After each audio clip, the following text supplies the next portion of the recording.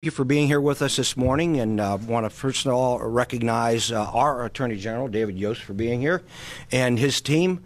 We're here today with some exciting news about a cold case, or a case that is 20-plus years old that we've been working on. And we've had some great collaboration and partnership with the Attorney General's office, BCI and their lab, and they're folks that do a great job of. This is the second case we've had where they've been able to do a reconstruction for us. We will continue to collaborate with our forensic partners, with the BCI and the Attorney General's office, to bring to fruition cold cases here in Stark County. These technologies that were not available just a short time ago certainly have helped us in law enforcement to be able to put cases together and continue our investigation. I will tell you that most good police officers will tell you there's nothing better than boots on the ground, people on the ground developing leads. But without this type of help, assistance, we would not be able to do our jobs. And so we applaud our partners and our friends at the Attorney General's office, at BCI for their work that they have done. Also want to thank our Stark County Coroner's Office and the Coroner Resnick for the work that they have done. They work with us each and every day. Quite frankly, we are very closely connected to our coroner's office in the cases that we investigate right here in Stark County, and they're a fantastic resource for us. We remain committed to pursuing all leads in cold cases, and I think if you followed our agency over the last few years, you'll see that we've been very successful in closing some of our cold cases, and we'll continue that. We owe it to our victims in our community. I think maybe the General will speak to that in a moment, but we owe it to the victims of our community. We owe it to the victims of crime to continue to pursue the closure of these cases, and we'll continue that endeavor. I'd like to turn it over now to our Attorney General, Dave Yost, who I consider a friend, known for a number of years, and has always been very responsive to the needs of law enforcement in Stark County and across the state of Ohio. Attorney Yost, thank you for being here. Thank you all for coming today, and particularly to the media. Getting this word out to the community is important because this young man, somebody loved him. Somebody out there today knows who this young man was, and we need the help of the public to be able to identify him. Everybody deserves to be known, and we need help.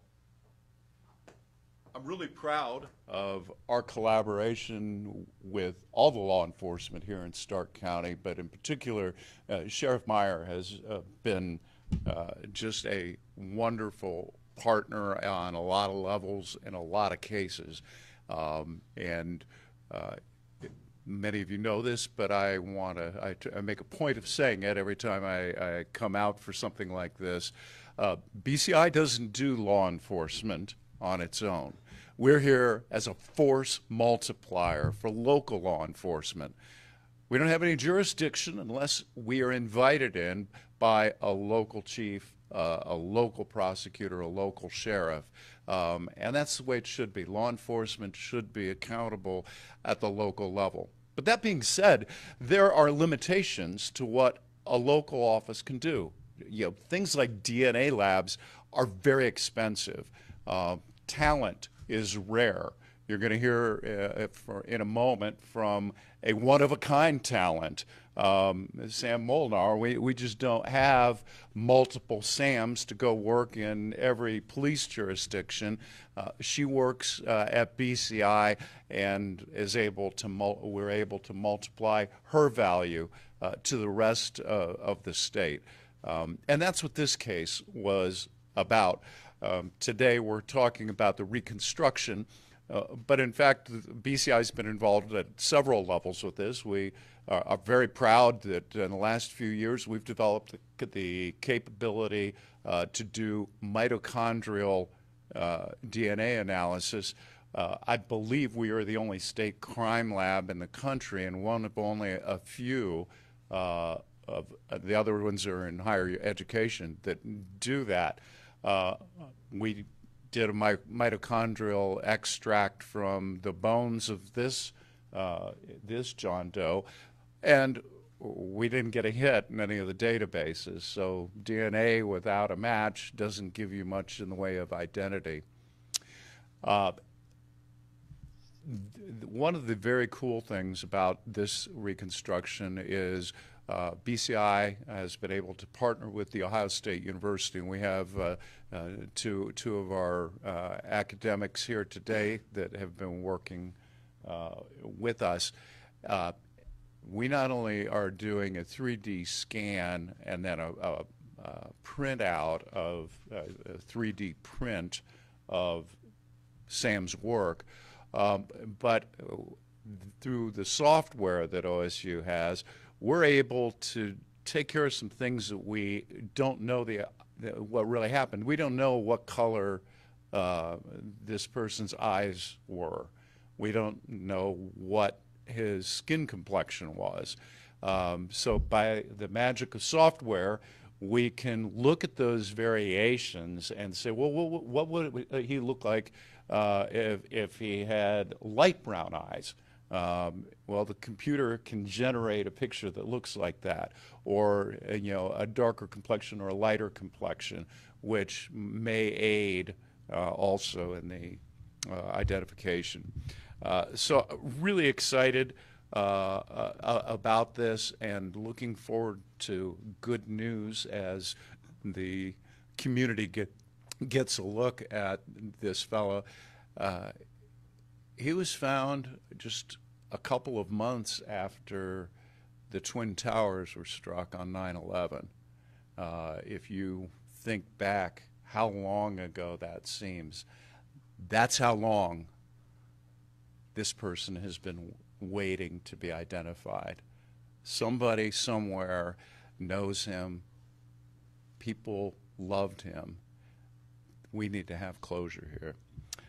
So I would like to introduce, we generally don't put her out in front, but I think that in this case, you will enjoy hearing a little bit about the wizardry that Samantha Molnar brings to this project. And she's going to talk a little bit about, there's some science involved and there's some art involved, and she's the unusual person that is artist and scientist. Sam?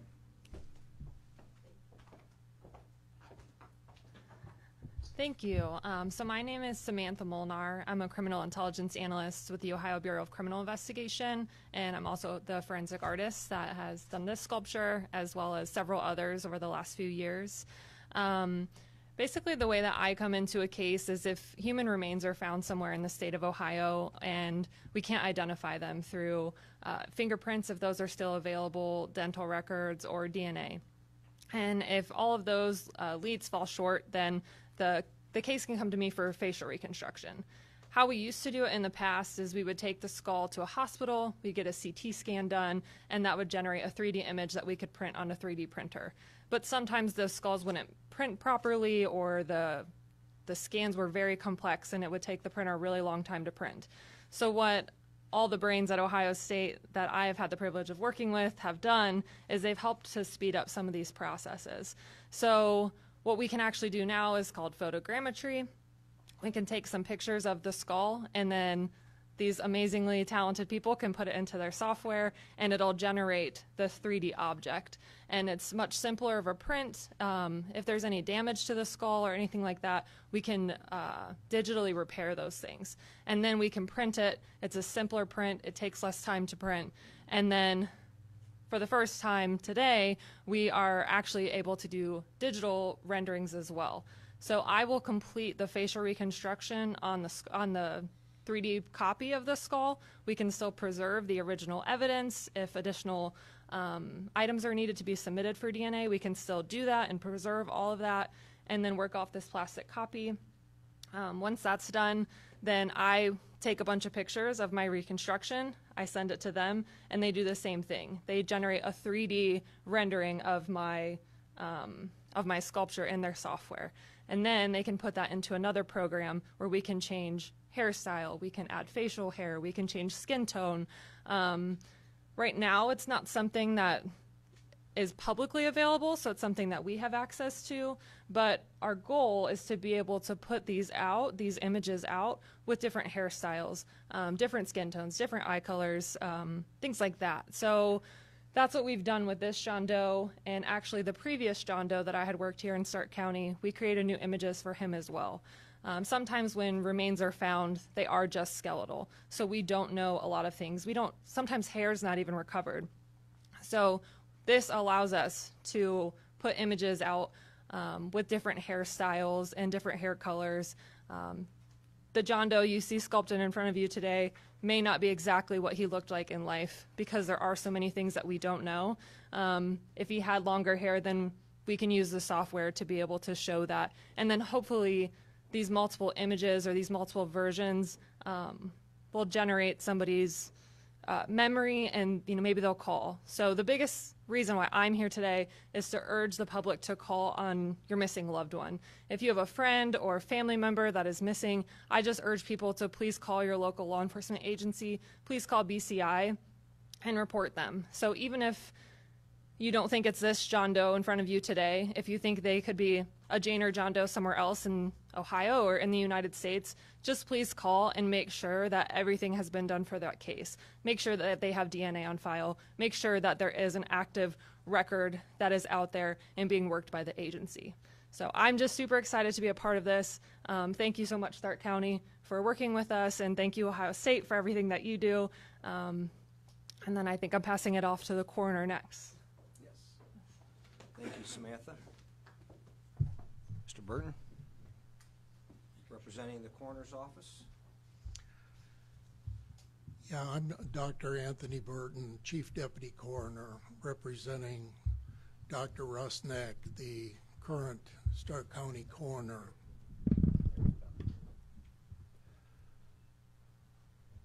Our office is concerned with determining the cause and manner of death and the identity of the individual.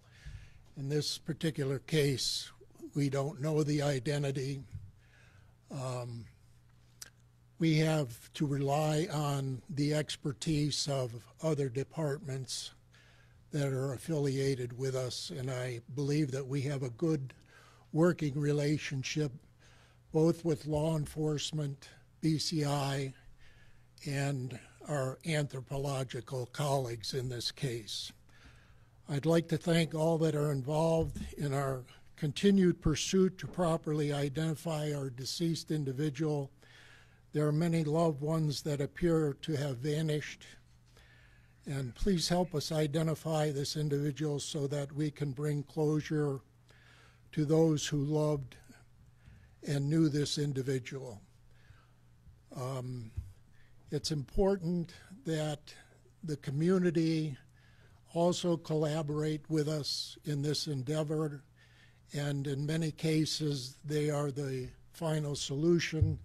Today we have the technology to reconstruct the visual identity of the individual, but it takes the community to help us identify this person.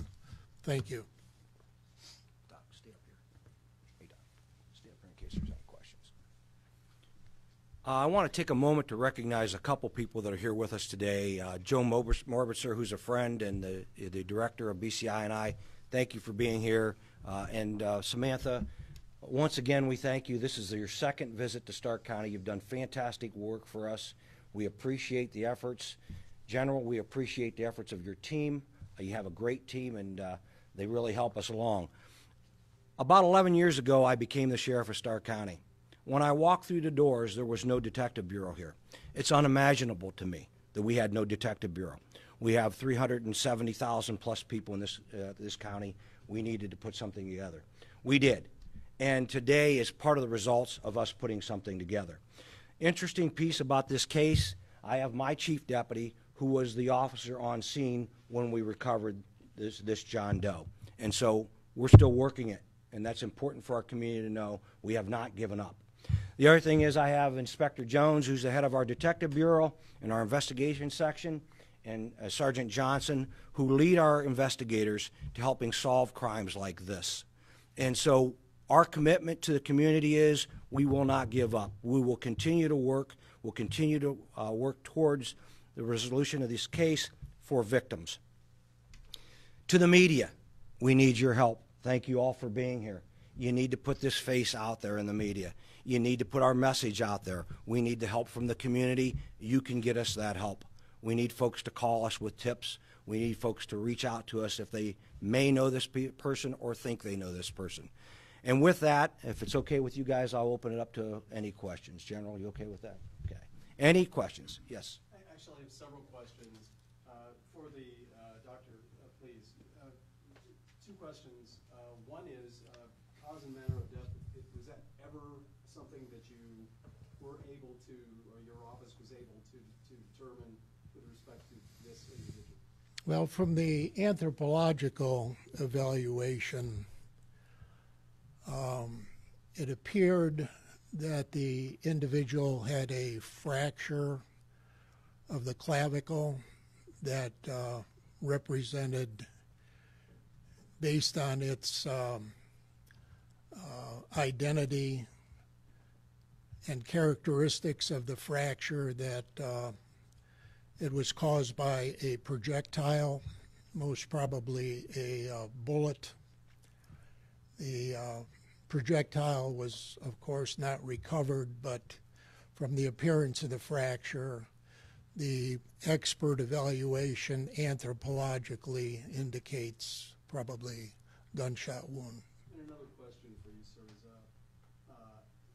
given the state of the remains when they were discovered in 2021, can you give us a guesstimate or an idea of how long you would imagine they had been there when they were discovered? That's been indeterminate at this point, but it could be a number of years. Yes. Thank you, Doctor. Chief, I have a question for you. You were on scene when this individual was discovered. Can you tell us the circumstances of the discovery and what you found at the scene? It was a piece of property. No home was on it. It was partially brush covered, wooded up. At the time, I think we were told, working with the coroner's office, is that possibly maybe 4 to 6 years. It'd been there, no time, no clear-cut evidence of that. That's about all we had at the time. Sheriff, I have one question for you. Actually, I want to let everybody else ask questions here too. But Sheriff, in 2021, there was a similar case where the Attorney General's office helped here create a forensic model. How did that? Were you ever able to generate leads or make an arrest with respect to that case? Well, we have not made an arrest, but we have generated some leads, and we continue to work on that case. Maybe Inspector Jones could speak to that. Yeah, Inspector Jones. Shortly after 2001, after the press conference, then we worked with Samantha. I know Sergeant Johnson and her had several communications. We had several leads that come in. Every single lead that did come in, we followed up on. If DNA was available, we followed those leads. Nothing has resulted from that at this point. Although we do continue to follow leads. We get leads every day, and we're continuing to follow up on them. Sir, following on that question, can you talk about the leads that you were to track down in this case, and how with cold cases there are so many challenges along the way? What avenues have you gone down? On this case, it was like the chief said, it was investigated in 2021. Very little information. Bones located in the 2900 block of Trump Avenue. Could have been there possibly for 4 to 5 years. Due to technology and some new information that has come out with Ohio State, we have learned some new details that we didn't have years past. So we're going to start following up a little bit more if we can get an identification. There's really nothing further that can be done at this point with what we have as far as the bones are concerned. What we're really hoping for is to generate some leads, identify this person. If we can get an identification, then of course we can find out who his family is, what location he lived in, and then we can work the case from there. But at this point, we're limited on what we can do. Sorry. I'm sure there's a number of John Does or missing females as well, but why this individual? Was there some case out there? Was there something in the case that you wanted to put forth? Well, we had Bones at the coroner's office. We don't have a lot of those cases. We have several missing persons cases, but where we have some evidence to work with, and this is a 20-year case, and working with Sam and Ohio State, the technology is there, so we went forward with this case. Are there any missing persons reports within that time frame before the discovery of this that may pique your interest? There are. When you start talking missing persons, you start talking Stark County, adjacent counties, state of Ohio, nationwide. There's multiple missings. We have investigated the missings that are reported thus far. If this John Doe was reported, we don't know if this John Doe was reported or he wasn't reported, but we are investigating every missing within the state of Ohio relative to that time frame and several years previous, depending on the time frame the bones were there. Can you talk about the missing persons cases you may have already explored that didn't pan out, or also any dead ends that you've hit as you've investigated this case? I'm not going to get into all the details of all the cases, but of the missing people or missing persons that have not been recovered, we have investigated 99.9% of those. We have looked at every single one. Before we would come out with an image, we can cross our T and dot our I's that we have investigated all missing persons and aren't confident to say that we can say they're any of the missing people that we have now. You understand that? Question for Samantha. Thank you. I know that you mentioned using a 3D image to sort of reconstruct the face. Is that pretty exact? And how do you get the features to be so precise? Yeah, so the 3D image is just the 3D image of the skull. So that is just an exact replica of the skeletal remains that are found. And then I just kind of have like a set of rules. So I've been to several trainings where I've learned how to do facial reconstruction from a skull. And then I kind of have like a book that I follow. So there's different like average tissue depth markers for different places in the skull. And then it's also dependent upon like the crime scene report, the anthropology report. So an anthropologist is going to examine the remains, and they're going to tell me, you know, potential age. I believe he was 21 to 44 years old is what they estimated him. And then they're going to tell me he's male. They're going to estimate race, things like that. And then I have just different guidelines that I follow based upon that information. And on your model, the teeth, I mean, there's some missing teeth there that may help people recognize this individual. Is that exactly representative of what was discovered? And I don't know, maybe someone else can also say, you know, is that maybe from the coroner's office, but is that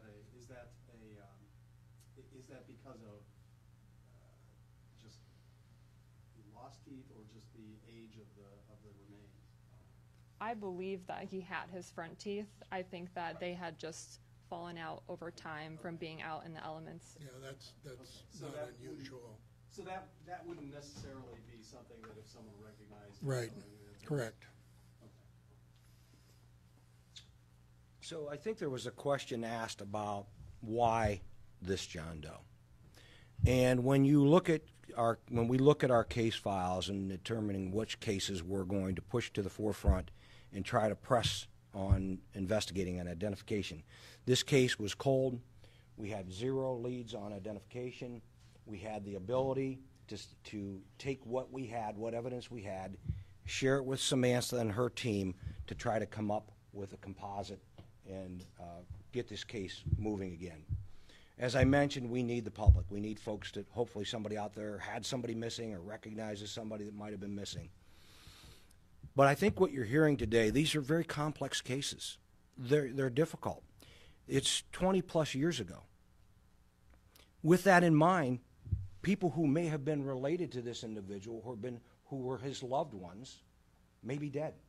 They may be gone.